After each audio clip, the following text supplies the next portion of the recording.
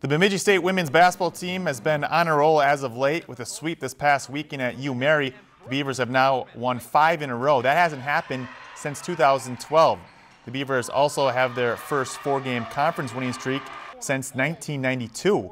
While excited about their success so far, BSU is still focused on finishing strong in the second half of the season.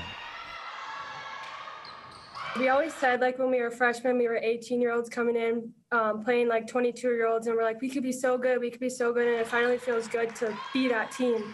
And getting my first road sweep ever in my 4 years here was super exciting. But like I said, we don't really want to stay satisfied with where we're at. Like, we want to take steps to get better each day.